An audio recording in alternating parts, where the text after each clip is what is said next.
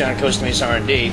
Today we have a Toyota cylinder head on our seat and guide machine, and the customer has complained about oil leaking into the spark plug wells. And on this particular head, they use a tube to protect the spark plug and to keep the oil away from it when the valve cover is in place.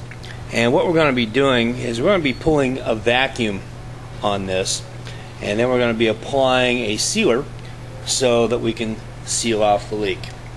And the idea is to let the vacuum suck in or draw in the sealant and let it set up and harden. We're going to be using a heavy-duty vacuum pump. This could be done with a small handheld unit. I'm taking a set of pad up here on top of the tube. Take our sealant, and what we're using is something called afterlock, and it's very thin, and it'll go down into the gap between the head and the tube, and the vacuum will actually pull it into place.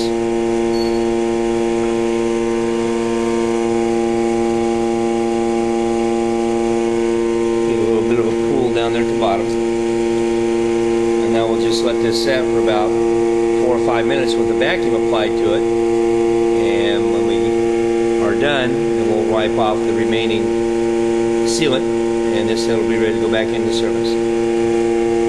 For more questions about engine rebuilding, give John Edwards a call at Costa Mesa R&D. We'll see you soon.